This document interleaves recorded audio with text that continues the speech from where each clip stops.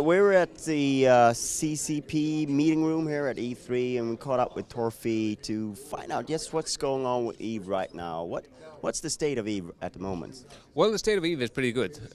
EVE, we just recently celebrated its 9th birthday, so it's been going on for 9 years. It feels forever, but I think we're in a fairly unique situation in terms of MMOs, is that we have been growing, our player base has been growing constantly, year on year, for each year of its history. We haven't gone into decline or shrinking.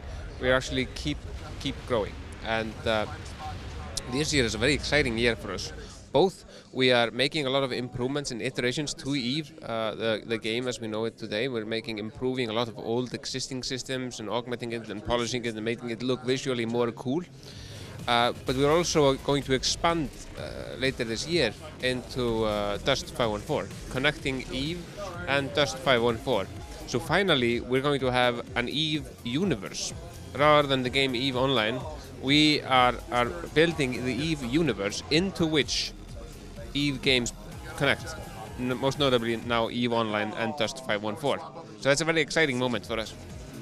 And, you went through a period where there was a lot of it felt a little bit shaky, and the player base was in uproar, or at least very vocal players were in uproar. Yeah. But it seems like things have settled a little bit now, and you're in a more comfortable place. Is that correct? Yeah, I mean, all through the history of EVE, even before the game came out, I remember like 2 years before it came out, we had forums, and we had a very active community. People very engaged, and it's more than just a game for them. And I think part of our success, and the fact that we have been growing for 9 years consecutively, is that we maintain a very good relationship to our players in general. We engage them on our forums. We have an annual fan fest where over 1,000 players fly to Reykjavik for like 3 days of keynotes and meetings and roundtables and so on. And we have a democratically elected government of players, the Council of Stellar Management, 14 players that get elected twice a year by players in like open and free elections. That represent them, and they come to the Iceland office actually twice a year, or 3 times counting FanFest, and engage in conversation with us. And I think through that connection, we are able to evolve and iterate on the game in the way that the players want to. Now, there have been ups and downs in this relationship. It's kind of like a marriage, and I think we were like a distant spouse, that didn't really listen and didn't really talk for a while, which made us, our strategy wasn't fully aligned with what our players wanted to do.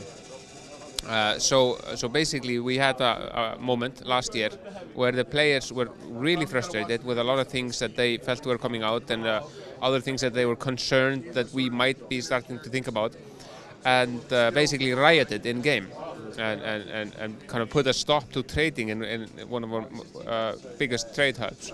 But it goes to show, I think, with the passion that the players have towards the game, is that their demonstrations and their act of anger was done within the game. It goes to show how seriously they take the game. And eventually we listened to them, basically, and we flew in the Council of Stellar Management for meetings and discussions. We did reorganization within our own company, and we changed our tactics and focus, and we're focusing more most of our resources now on the core mechanics and core gameplay of EVE, which is basically about internet spaceships.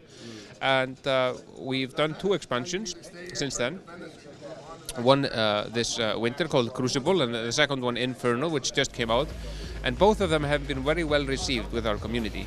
And so I think most of the hard feelings that we encountered last year are kind of under the bridge, so to say. At least we think that the relationship with our players is very good at this moment, and they're fairly happy with what's coming out.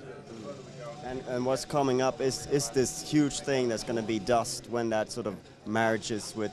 You're talking about a marriage with the players. Here's a marriage of games. Yeah.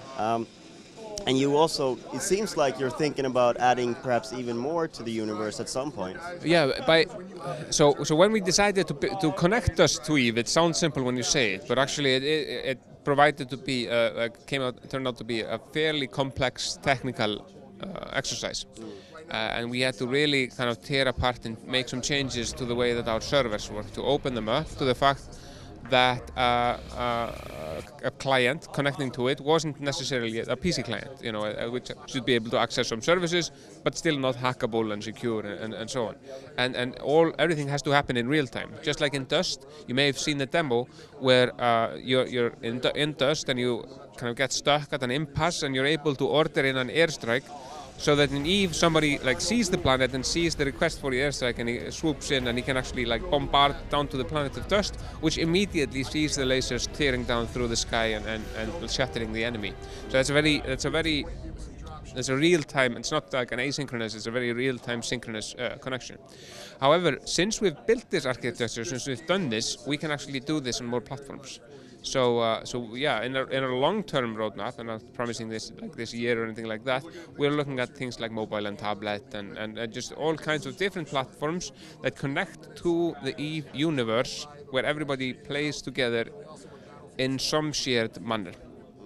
However, Eve Online itself lends itself very well to PC. The user interface and so on is kind of very PC oriented. So we're not going to be porting like Eve as it stands to like console or tablet or something like that. But now we have the opportunity to allow people to like all interact. It's kind of like different windows into the same universe. One window is Eve Online, another window is Dust, and then we might add more windows as we move on. And what's interesting is that it sort of opens up the universe to different kinds of players as well. Even though I think there's going to be a lot of Eve players playing Dust, there's also going to be a lot of new players coming in and seeing the universe for the first time. That's right. I mean, that's one of the reasons why it is on console. A lot of people ask, why is it on console? Why isn't it like a PC shooter? And one of the reasons is that there's a massive audience out there that plays shooters on consoles, and they love sci-fi, and they want to be part of something big and something deep and immersive, just like Eve is. This is by providing Dust on a console, that's a way for us to open the world up to them. So you spoke of the most recent expansions, and of course Dust is coming. But what's next for Eve, and what's your plans for the next expansions on Eve? Well, like with most game companies, it's not completely public, and we're all kind of really deciding. But for now, the theme is very much on war. It's on destruction. It's about fighting. It's on PvP and iteration as well. We kind of made a promise to our players that in the short term we would focus on iterating on existing systems, which is hugely important. Tremendously important when you are building a product to last, is to constantly be like fixing and replacing. It's just like running a city. You know, you can't just build a road and then leave it for 50 years. And you see. You can, but it's not a good idea. Exactly. I mean, you see this if you're in an old European city. Half the city is like under construction in the summer. They're fixing this road and they're fixing this cathedral and they're fixing this, and you have to be doing this. You have to be doing this just to maintain it. Same thing when you have a software product, any software product, especially a game, which is supposed to be like fresh and cool. And that's why Eve is a little bit like a human body. You know, when you get born, like the dude that was born, I don't know how old you are, but some years ago. A lot of years ago. Yeah. There's probably not a single cell or very few cells out of that particular baby still in you today. Like they've replaced themselves. In the same way, Eve, we've replaced like the source code for networking code, the game logic. We've upgraded the graphics, updated the character creator, and of course added features. But we've replaced them, and that's hugely important, is to always take a look at your systems, with different game systems, and ask, okay, what is this being used for? Is it still relevant? Is this still a good idea? However, just like with managing a city, even though our development team is kind of 3 or 4 times larger than it was when we launched Eve, it's a massive development team, there are so many features, so we have to focus on what we are iterating on at any given time, and that's kind of the biggest part of our decision-making process, to figure out, okay, what part of our game should we be focusing on iterating and fixing, like and that's where the community comes in. You know, that's where we engage the community and we talk to the Council of Stellar Management, we talk to people on forums and look on Twitter what they're saying, or Facebook or wherever, and we get a signal from there. So now in Inferno, we iterated on three major systems. One of them was the missile graphics. So the missile graphics weren't cool enough, we felt. We felt that this was like 2012 and things should look cinematic and awesome and badass and look like a final scene from like Battlestar Galactica or something like that. And we like set out, how can we make our missiles look like that? And created new models of our like missile launchers, the missiles themselves, and smoke and explosion and so on. So that's where we're kind of upgrading it visually.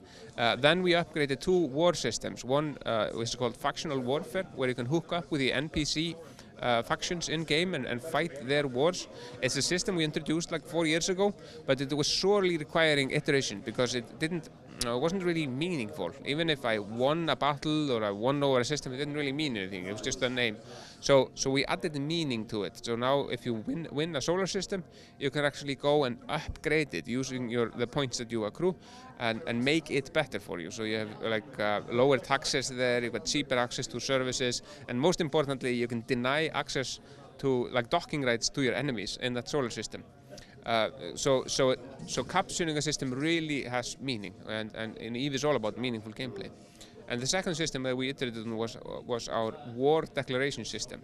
So in EVE you don't have guilds, you have corporations. You build a corporation, and the corporation is a group of players. And corporations then can go into war with each other. They can declare war on each other. And if I am at war with you, we can fight out our wars even in the high security zones without being attacked by the police, because it's not griefing or aggression, we are at war. However, that system was really requiring iteration, so we took out kind of the biggest pain points in that, the user interface, the reporting on the progression of the war, and we also added a feature where you, if I declare war on you, you can actually hire mercenaries to like help defend yourself. So now evil PvP corps declaring war on some Care Bear mining corporation have to think twice, because the Care Bear mining corporation may be massively rich because they're mining and they make a lot of money, and they hire just a bunch of mercenaries and really like fight back. So that's kind of cool and interesting. So it's been 9 years. I hope the best for you for the next 9 years, and perhaps even further. There's no end date for EVE Online, but thank you very much for your time. Thank you. Thanks.